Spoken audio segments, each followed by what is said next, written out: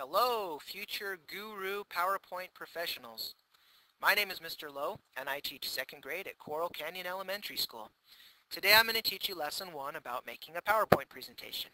We are going to cover adding a title and a subtitle. We're going to change the font and the font size, and we're also going to change the background color. So to get started, you need to make sure your computer has PowerPoint. If it does, you should have an icon that's red like this and say PowerPoint underneath it. Double click on that to get started. Now from here, this is your title page. Just like a book would have a title, this is going to be the title of your PowerPoint presentation, whether it be science or math or just for fun. So to get started, I'm going to add my title. Now there's a couple of things we can do here. First of all, we can just type our words and then change the font and the font size, or we can change them first and then type our words. I'm going to type in my words first. The title of my presentation is going to be motorcycles.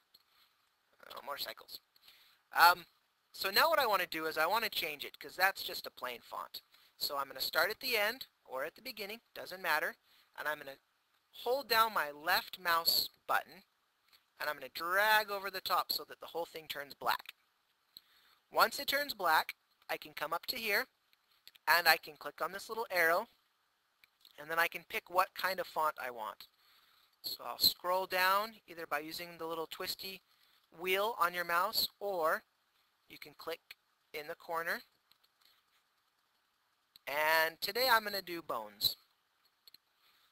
Now I've decided that that's a little small for my paper. I want it to be bigger and stand out since this is my title. So I'm going to click up here on the font size, and I'm going to go down and let's do size 80. That looks a lot better. Now to add my subtitle, I'm going to put in by Mr. Lowe. Now, click again, hold down my left mouse button and drag over the top of my words. And I'm going to come up here and let's do All-Star. Now if I decide I don't like that one very much, I can click back in the box, I can hold down the button and highlight it again, and go back up here and say, I'll stick with bones.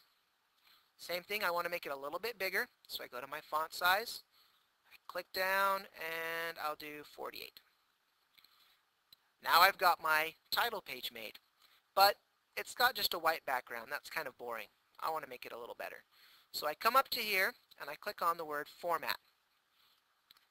Now, if the word background appears, you can click on it from here. If it doesn't, then you either wait a minute or you click on the little arrow, and that will drop down this large bar.